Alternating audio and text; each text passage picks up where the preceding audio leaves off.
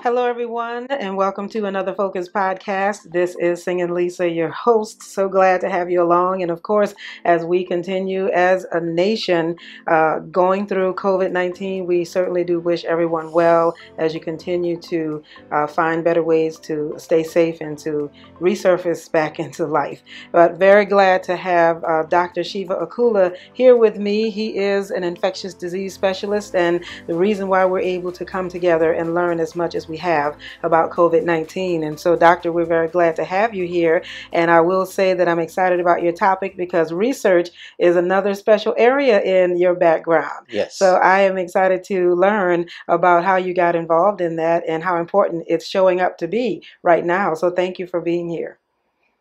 I came to the United States in 1983 and I was a graduate student um, at the University of Texas that I was actually working for a graduate degree, and at that same time I had the opportunity to work with Peter Mansell, who was the leader in AIDS treatment, and I did some research and publications at that time, and I know exactly how important it was.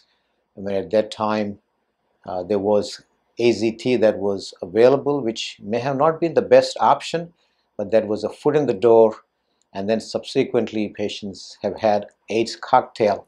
So that was a combination of several drugs together, and that was the game changer.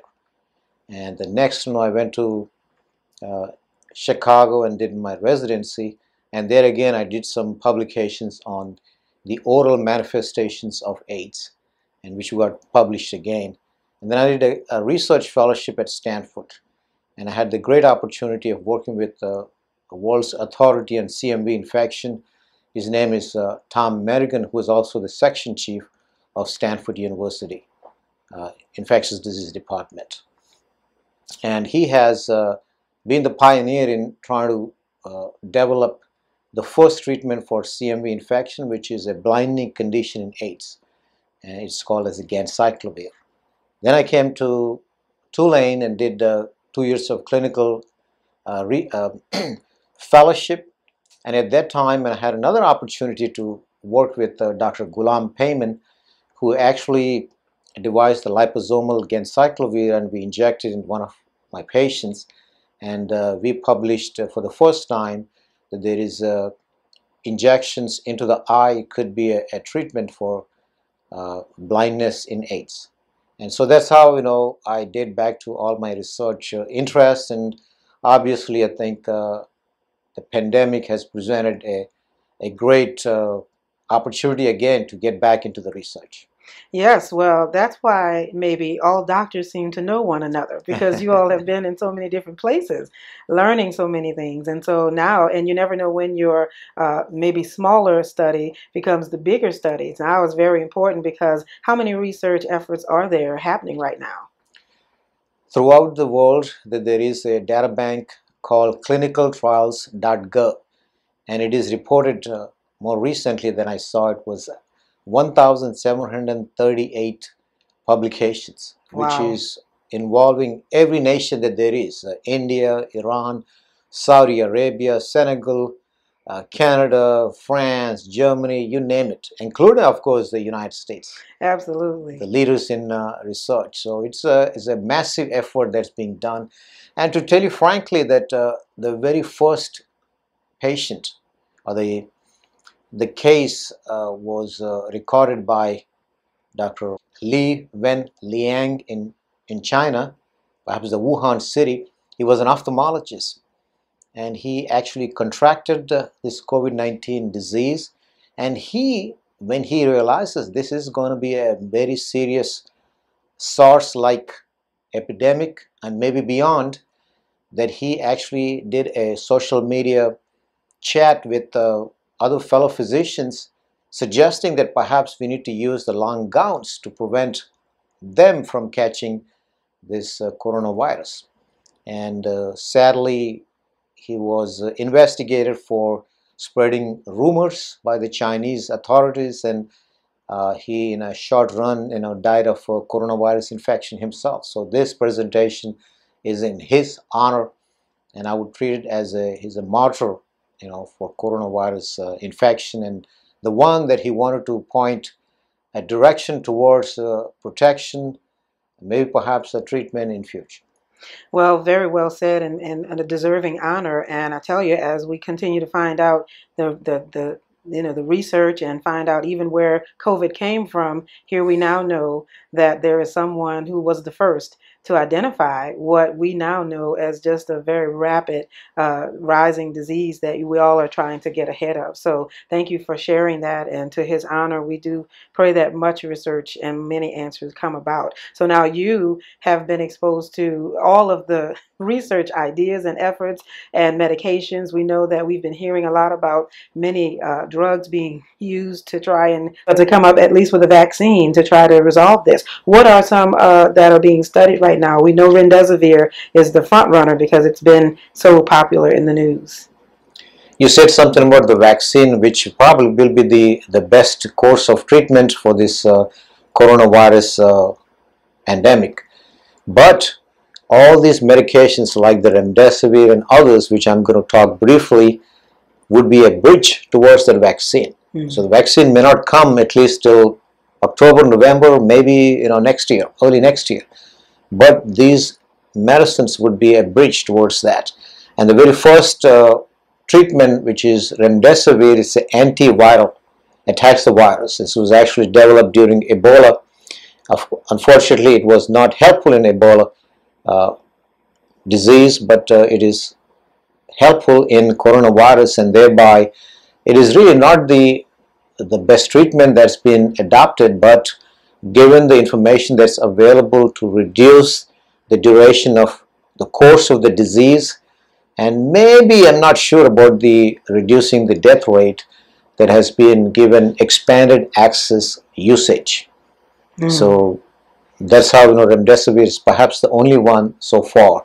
But throughout the world, there is so many research studies that are being done, and perhaps you can project all the medications that are being reviewed on a research level to see if they are going to be a treatment. So one of the important one that I need to mention is hydroxychloroquine, which is Plaquenil, and has been used for years and years and years on a low doses for prevention, and perhaps it may be helpful in the prevention. And there's been a lot of studies still ongoing, and we don't have the full results, but there's a politically charged up negative connotation for Plaquenil, or a perception, negative perceptions for Plaquenil, because of suspected toxicity to the heart and maybe some blindness from it, which I have not seen myself. But if somebody has a heart arrhythmia problem, so then it may not be a good choice. So, well, yes, those definitely are two popular ones that many are familiar with, and I'm sure that since you're mentioning so many thousands of research efforts being made, there are some others. Are there rapid efforts to try and use others in addition to those? I know you mentioned cocktails, so that may be a favorable. It is possible, I think, the cocktails, just like I said something about the AZT, and then subsequently the AIDS cocktail has pretty much, been a game changer in AIDS. I believe that there is going to be a combination. For example, I am myself getting interested in intravenous immunoglobulin, which has been used in the past. This is not all these drugs, except for remdesivir, has been old drugs. They've been repurposed towards the treatment of coronavirus. So the directions have been changed towards. So we already know the toxicity of a lot of these medications which we are going to be using in the research trial. So literally there's no treatment. So Infectious Disease Society, suggests that any patients that are offered any of these treatments would be under a research umbrella. So literally there's no treatment, so they all need to be under a research umbrella. So that being the case, that I believe it will be a combination, like a cocktail of intravenous immunoglobulin, perhaps maybe remdesivir with it, or perhaps hydroxychloroquine with it, or maybe intravenous immunoglobulin, hydroxychloroquine, maybe azithromycin. So it's going to be a combination of medicines, which I believe is going to be like a coronavirus cocktails. Mm-hmm. Yeah, that word cocktail comes up because people know how important that is to at least get some effectiveness when they want to relax, right?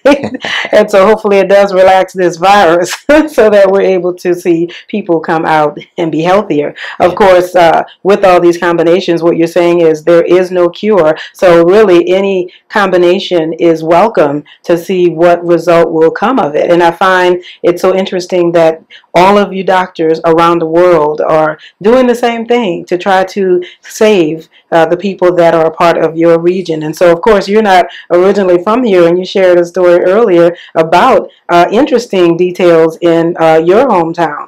And I think many people realize that the death rate is not the same everywhere.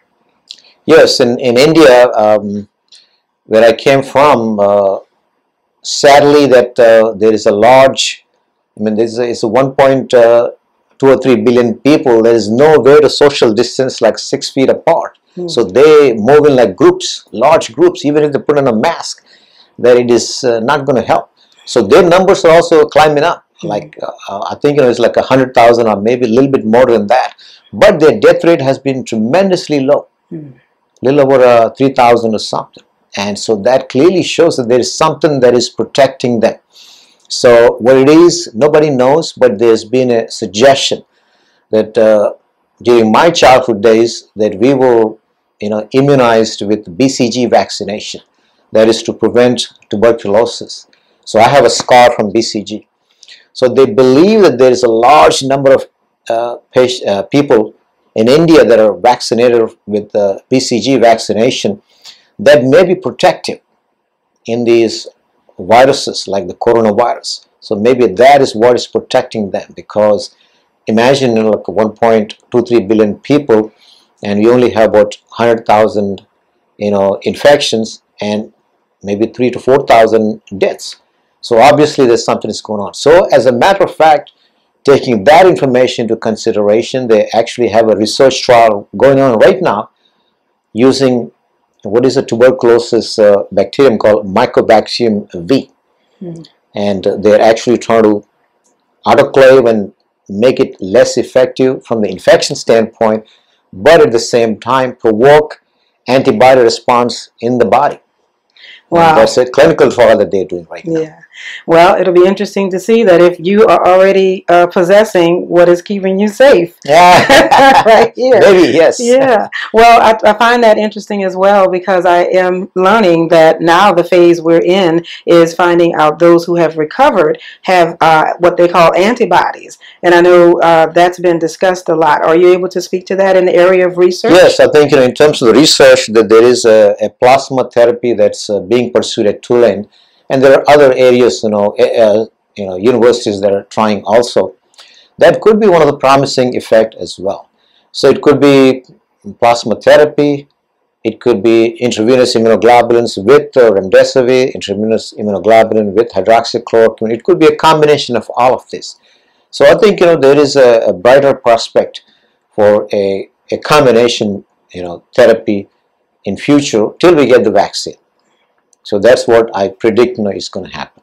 Well, I know that all of you doctors are re-energized because you've been seeing, progress and some success in many people who have been treated and released, and that's always a good sign. So how excited are you to be a part of this research effort, because there are so many? Are you involved in anyone in particular? Yes, incredibly, this is a great opportunity of my lifetime to deal with this, coronavirus treatment part as research trials. I'm specifically involved with intravenous immunoglobulin with either remdesivir or hydroxychloroquine or any of those things that people are taking. So this would be a combination effort, and I'm also trying to get into prophylaxis treatments. So the people like the nurses and doctors and all those healthcare workers that are exposed to the coronavirus patients or in the nursing homes, what are the ways to prevent them from actually catching disease, or if they have it, to reduce the effect of it. So those are some of the trials that I'm personally getting involved with that, and perhaps in future that there may be an option for me to get involved with drumming up some volunteers to get the vaccine trials. So I think there's an opportunity for them. So I really would like to perhaps, throw this number 504-899-2376 for people to call and see if they have any interest in any of these studies that I possibly could connect them.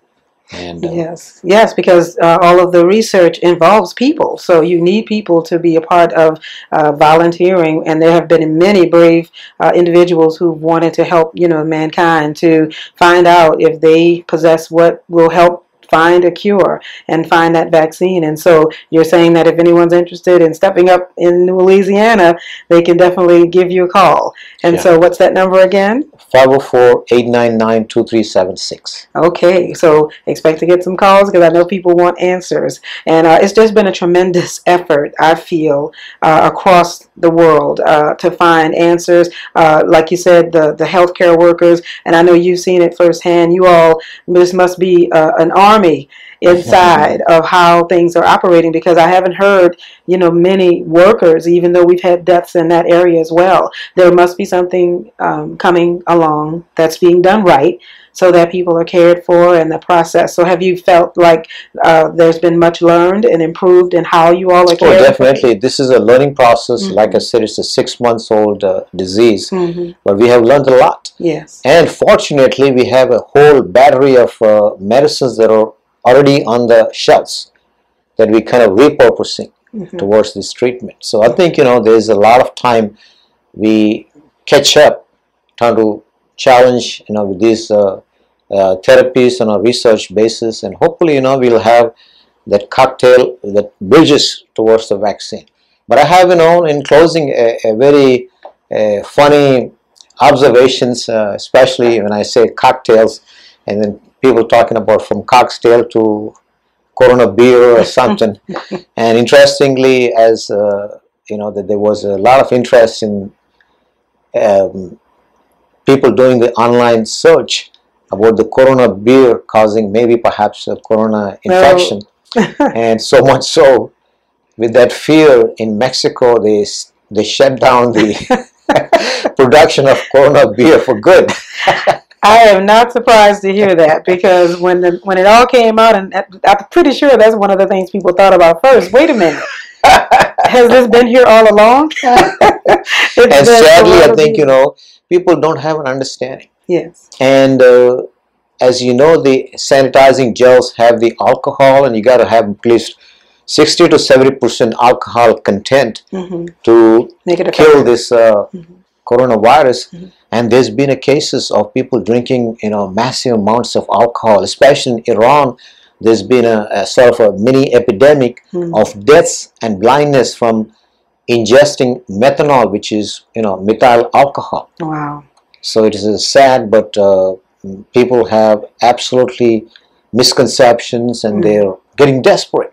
Yes, and they do call for desperate measures, which you have explained. And so it's unfortunate that people, it's very difficult. We don't know the mental toll on everybody. We know that it's great and tremendous in different levels, but just even thinking that it takes so long. Why does it take so long for a vaccine to come about? I know that you mentioned that there are other places that are preparing even medication that they're for their country, just in case what they have provided is actually correct. There are some 100 different vaccine candidates that are being tested right now. Mm-hmm.